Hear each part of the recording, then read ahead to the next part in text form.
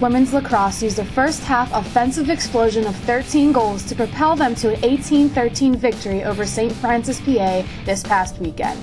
The Colonials were led by Talia Waskowicz. The coach has been making a good point in practices and in film about coming out strong, and that's for a team to come out strong like that, score 4 goals off the bat, is huge momentum for the game, and it's also huge momentum for the rest of our conference.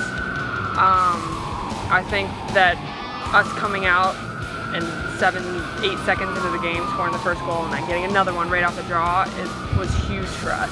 Waskowicz had 7 goals in the win, which tied the program's single-game scoring record. She now leads the team with 26 goals and 29 points on the year.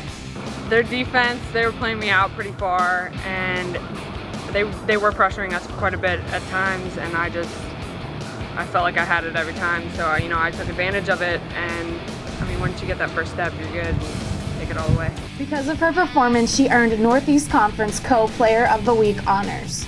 It actually means a lot, because last year I was a redshirt, well, I'm technically a redshirt freshman. I didn't play last year because of my knee, and this summer I didn't get to work very much because my knee was still messed up, and just coming back from that and being able to play my game like I always wanted to is really big for me, and I really appreciate it.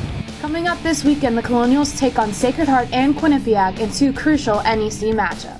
I think we have to play exactly like how we played against St. Francis. We have to come out strong. Both games, we have to win these games. It's not an option. So I think we come out strong and we continue to stay strong the entire game, and we'll be good.